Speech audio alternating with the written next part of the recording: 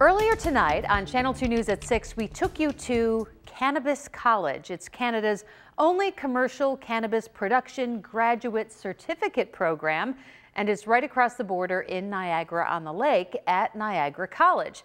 Its lab is surrounded by an 8-foot barbed wire fence, and you have to go through 3 locked doors to get in if you have access.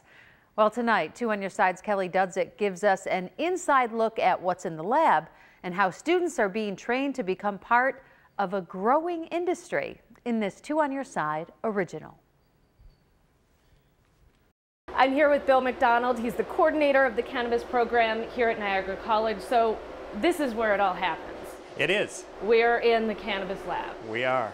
And this was specifically built for this program. Specifically built for this program, licensed by Health Canada, security to the nines for our cannabis. All right, show us around. Sure. So here we have the benches where we're actually growing the cannabis, and we have the plants here.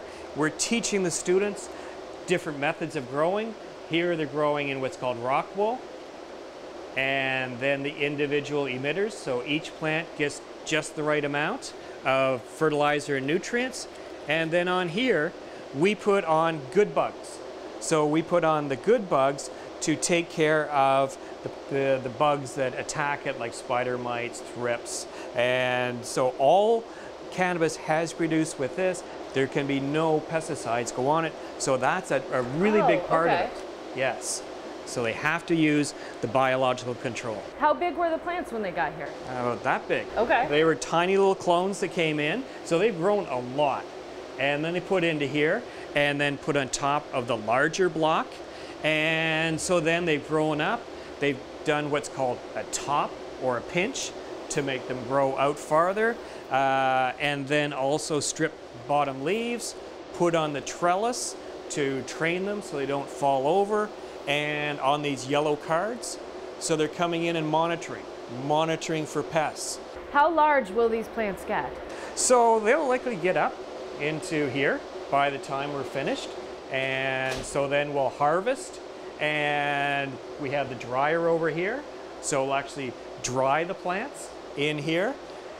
Then at the end of it all, they're destroyed. Okay. So that's all part of our Health Canada license. We grow, everything is destroyed. Students do not sample anything that they grow. That's probably a question that you get a lot. That's what right. happens with the product when it's ready? Right, and it has to be like that. There's a camera there, there's a camera there. You're on camera 24/7. No one's coming in here to sample the goods. No, exactly. So this is a really well-rounded program because they are learning about the chemistry of the plants, the biology of the plants, and then also the business side of things. Yes, the business side for sure. And the big thing is the regulations. Everything has to be done. Everything has to be documented. We take a leaf of a plant, we have to document that. Wow. Seriously. How similar is this facility to a large commercialized operation? Very similar, because that's what we modeled it on. We wanted to model it on a licensed producer. They're going to a licensed producer, they need to know what it's like. So they know, they have to get gowned up, they have to tap, put in their PIN, SOPs, all that. So when you get to a licensed producer, it's like, oh, this is a shock, they've already done it. If you'd like to learn more about the cannabis program, just go to my story on our website or our 2 on Your Side app. Kelly Dudzik, Channel 2 News.